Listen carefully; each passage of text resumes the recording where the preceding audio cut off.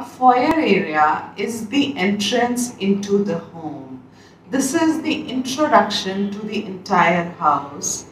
Just like a book cover speaks a lot about what is held inside the book, similarly, the foyer area describes what the interiors of the home or the ambience of the house is going to be like. Sometimes people do tend to put good feng shui, good energy articles over there.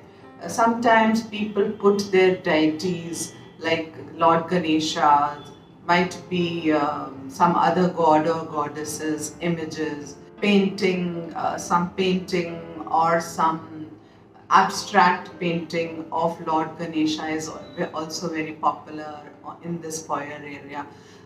Some people put fresh flowers or some water bodies are also welcome since they are good feng shui. Some musical fountains, or let us say some rocks and all with some flowers, some flower arrangements also look very decent and pretty. People do take consoles in this area with a mirror and a highly decorative area. Broadly speaking, the utility of this area is not much. This is more of a decorative value. This has more of a decorative value. But sometimes people in some households don't carry shoes into their house. That is a tradition.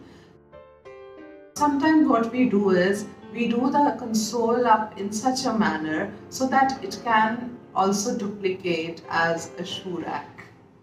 Definitely, it should not look like a shoe rack. There is a small hidden space where the entrance shoes can be kept, but the ambience should look absolutely decorative and fabulous. You can pick up different themes for the foyer area with respect to what the theme you are carrying in the entire home. If it is a modern theme or an industrial theme, so you can use the consoles of lots of metal and glass and glamour and glitz. Even the artifacts placed can be very modern. Abstract paintings or abstract sculptures can be a part of this area.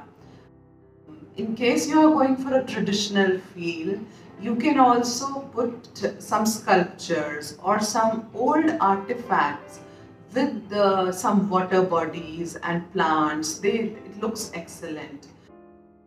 In case the house is has more of an artistic bent, even one single wall of the foyer can be done up entirely in wall cladding or some painting, even hand painting of some lord or some plants. That also creates a fabulous ambience and a good site to look at for the person who is, let us say, waiting for a minute or two at the door to be led into the house. So this area should be very interesting and high energy, very well lit up and of some utility also.